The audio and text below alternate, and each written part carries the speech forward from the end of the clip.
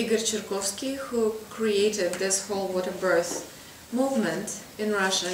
He started in the 60s and continued through the 70s. I joined him in 82, and at that time he was mainly preparing women for birth through working with them psychically. He is this Siberian shaman, a very powerful seer, and one of those medicine people that you know, people would go on an airplane to fly to Moscow, where he was doing his healing sessions, because he would just, you know, sit with his eyes closed and wave his arm in front of a person and then start telling them what happened in their family, with his mother, with his grandmother, and it was in that female lineage that he would find certain origins of the symptoms that a person is having right now.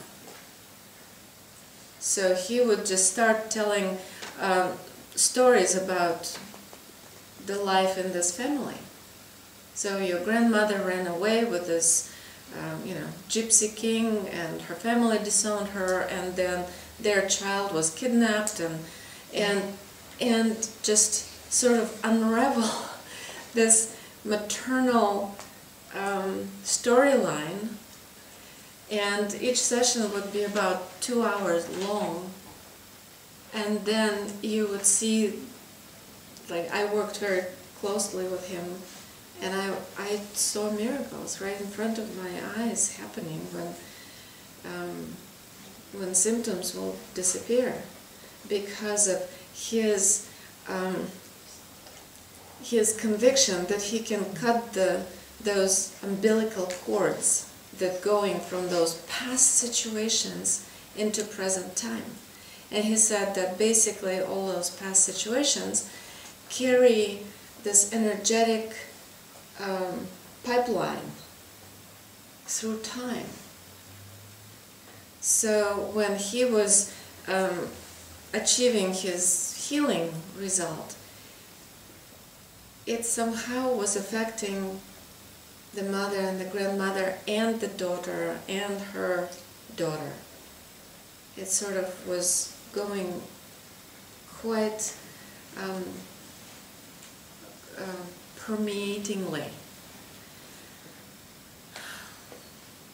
So he was basically the source of information for us. And there were, for example, situations when he would deliver a baby and everything is fine, but then the father of the baby would go to the other room to call his mom.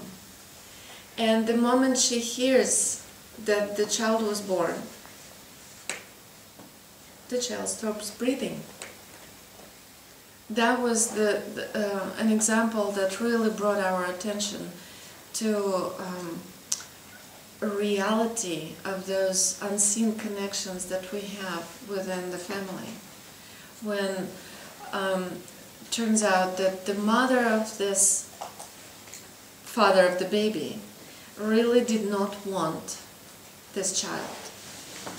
She thought that the woman was not the right one for her son, that he could do better, that, you know, that the baby was just an excuse to trap her son. So she never blessed and never resolved her willingness to accept the woman and this child. So throughout pregnancy she was just resentful, but the whole news that this baby is already here just knocked her out of her senses. She started screaming and yelling, and the baby, who was already something like 15-20 minutes old, checked out. The message was so strong that baby decided to, well, it's not a conscious decision. See, it was just, it created this moment of dissociation. And for baby, a brand new baby, that's enough. Babies are not very rooted.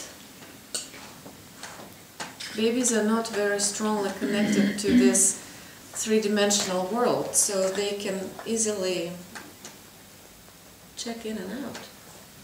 The good news was that Igor was right there, and he heard the screaming on the phone. It was so loud that he heard it in the next room.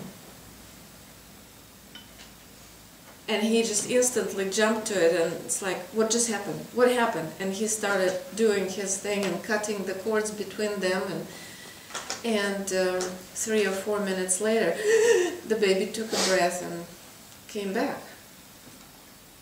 When that connection between the baby and the grandmother was stopped.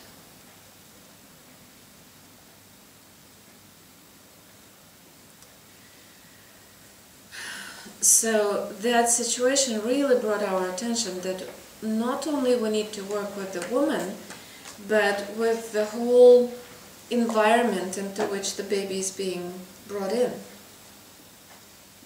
The father of the baby, they're both sets of parents, the siblings, whatever it was in the woman's world that could be counterproductive, counterintentional to health and well-being of this mama-baby unit. And I can sit until cows come home and tell you story after story after story, because every couple that was coming into this movement became a movement very soon. And each couple was bringing their own story, and their journey was sort of unfolding in front of us, and we could not help but notice the patterns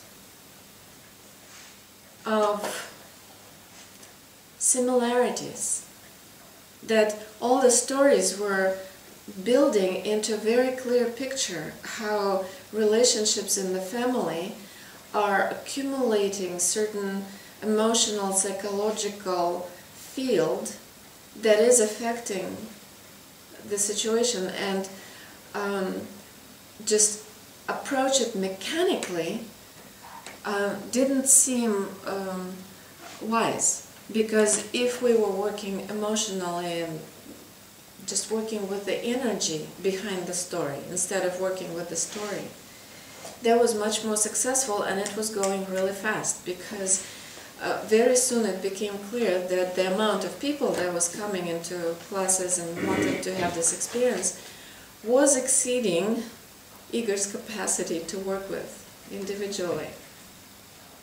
So we started diligently looking for what could replace and be equally effective as his sessions, because he could only work with that many people a day, each session taking a couple hours.